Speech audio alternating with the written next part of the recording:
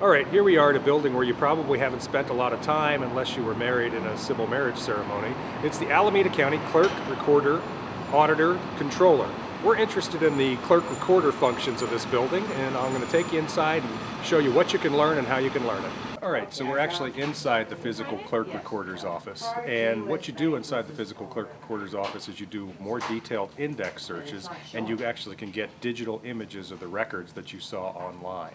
So the difference is, if you come here, you put in the name of your particular party, you pull up a deed, and you can actually see and print the deed on site, as opposed to using the online site where all you get is a record that the record exists. You can get the physical record here. There are going to be occasions when you have to come here to get property records, deeds of trust, tax liens, and over here at these machines you get copies of fictitious business name statements.